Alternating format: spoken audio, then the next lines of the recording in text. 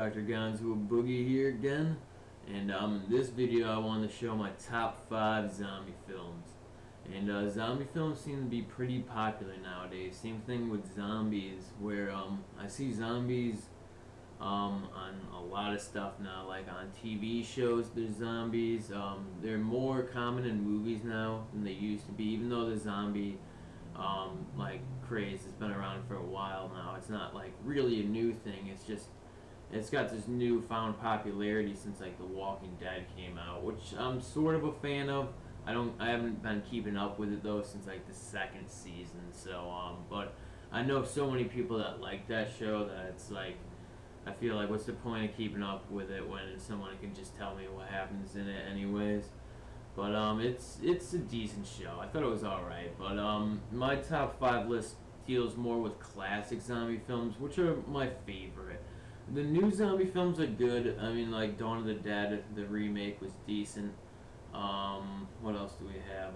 28 Days Later I thought was alright. I saw World War Z in theaters, and I did not think that was that good. Maybe the book is better than the movie, which I might give it that credit. I have not read the book, and I didn't, really know about the book going in to see the movie. I knew there was a book. People mentioned it to me before, my friends and everything, but I just, never read it. But maybe the book is better than the movie, but I thought the movie was lacking and wasn't that smart. And they have a huge budget and A-list actors like Brad Pitt in it. I really figured there would be a smarter story to it.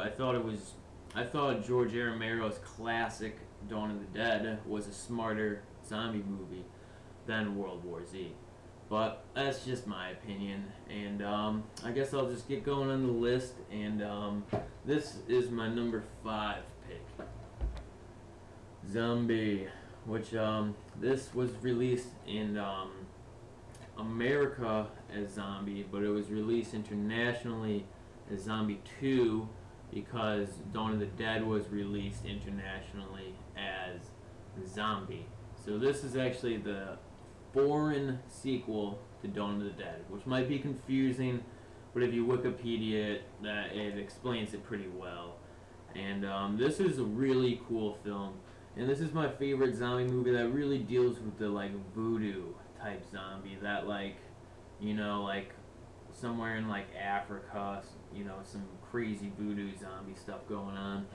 This is just a brutal zombie film too, very bloody, very graphic. A lot of Italian horror movies. This is an Italian horror film directed by Lucio Fulci, and he's a really good Italian horror director. I have a good chunk of his other films, and he's done some other zombie movies too. And so, I mean, if you want to check out some more zombie movies, definitely look up his filmography. He's got a good like 4 or 5 in there. But this film is definitely pretty fun, and if you've never seen it, it's definitely worth checking out at least once. The cover is almost as good as the movie, and I hate to say that because that will come off as the movie maybe being bad, but this cover is just brilliant. Like, I'm a graphic designer, and this is just awesome. Like, I love these I love good covers on DVDs and VHSs. But this movie is famous for having a really cool eye gouging scene or eye stabbing scene. And it's also known for having a zombie fighting a shark scene, which I don't think has ever been done in another movie, and I don't think ever will be. But this is pretty cool, and this is the insert in here. I don't know if I ever showed the insert off in my videos before, but Voodoo, and it opens up and yeah, just awesome. Just awesome. Anchor Bay does a great job on these. Number 4, The Return of the Living Dead. And I just love this movie. I love everything about this movie. There's not really one thing bad I can say about it. It came out in 1985, and I love 80s stuff. Like, I love 80s music. I love 80s movies, especially 80s horror movies that have 80s music in them. And this is just a great example. The Return of the Living Dead is just an awesome movie. And it has punk rockers in it. It has zombies that are almost impossible, pretty much impossible to be killed. It's really smart, and it's like different. The zombies talk in this one. They communicate a little bit. They are almost impossible to kill, like I mentioned, and like it's a really original zombie film, and just is awesome. It's probably one of the best zombie movies ever made, and of course, why it made it in my top 5 zombie movie list. And then number 3 on my list is George A. Romero's Day of the Dead. And this is Romero's 3rd in his zombie trilogy. And George A. Romero is just the man. And his zombie movies are the best. And he's pretty much the godfather of zombie movies. I mean, there were zombie movies before George A. Romero came out, but before he made Night of the Living Dead, but he pretty much like invented the like what a modern day zombie movie should be. And he kind of created a new way to make horror films in general, like a raw style that influenced a lot of horror movie directors in the 70s, like Wes Craven and people like that. So and Tobe Hooper, and I can't say anything bad about George A. Romero too. His newer movies and his newer zombie movies, I don't think are as good as his classics. But then again, it's like it's hard to make things so good. It's hard to make great things, you know. It's like you can't just keep throwing out great zombie movie after great zombie movie.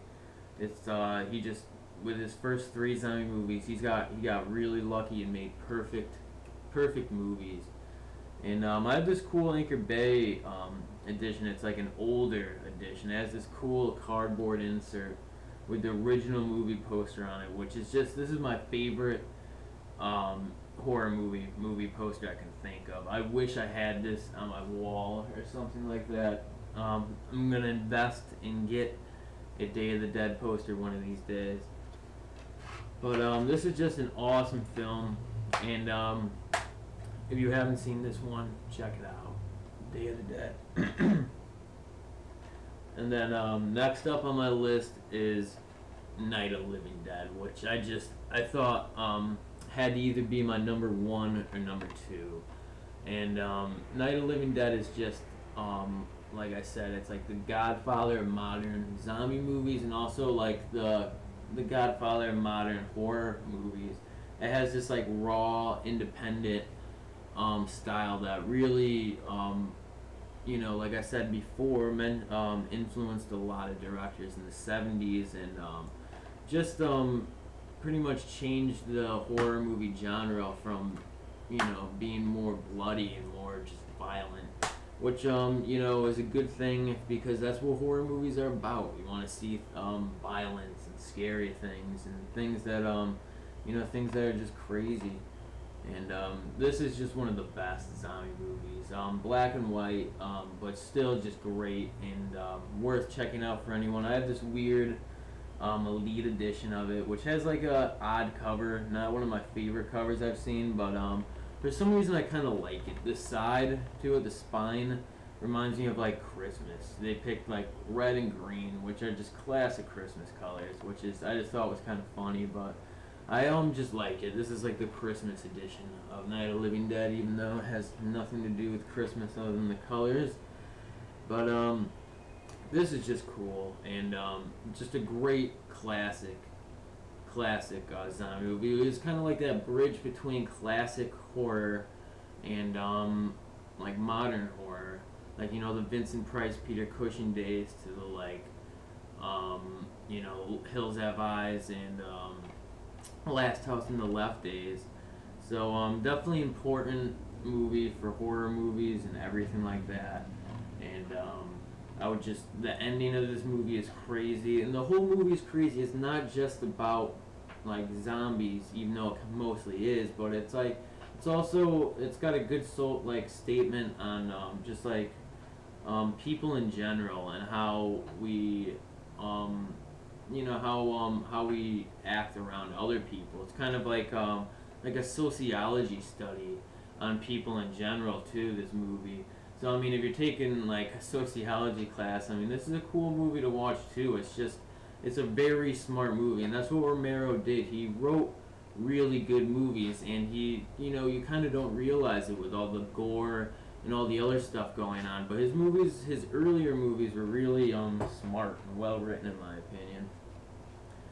And that's why they stuck out, and he became a well-known director for being independent too. Because Night of the Living Dead, he released independently. When I think a major motion picture company offered or wanted him to release it under their company or whatever, their production studio, but he refused because they wanted him to change stuff, like cut some scenes and add like a love story, and he's just the man. That's what I'm saying. He released this movie independently. He had to remake it with help from Tom Savini in the 90s just so he can get the rights for the movie back. But just great. He's the man. He really is. And my number one pick is another George A. Romero film, because he is God when it comes to zombie films. Dawn of the Dead is just probably the most popular zombie movie ever made, but for good reason. It really has the coolest plot you can think of for a zombie movie. I mean, where else to go but an 80s mall where there's guns, food, everything you need to survive. And it's cool, it's awesome, even though this is a late 70s, not 80s movie, but you know what I'm saying. And this is just great. And I love this movie. I love everything about it. I love the music in it, which is done by Goblin, which Argento uses Goblin a lot, Dario Argento, in his Italian horror movies. And they're just a really good progressive rock band, and it really helps give this movie its vibe, even though some of the music in this movie is stock. But if you get the Italian cut of this movie, it has more Goblin soundtrack in it, and I have both cuts of this movie. This is like the director's cut or whatever, the extended cut, which kind of has like everything in it. Nothing's really cut out. Everything that can be restored, I think, was restored on these editions. But this is just the best zombie movie ever made, in my opinion. I mean, nothing can beat Dawn of the Dead. And that's pretty much all I can say about it, because it's just so great. I mean, if you have not seen this movie, the original, it's definitely worth checking out. It's 100 times better than the remake. And just awesome. One of the best horror movies ever made too. But that was my top 5 zombies list, and thank you for watching, and I'll have an update video up pretty soon too.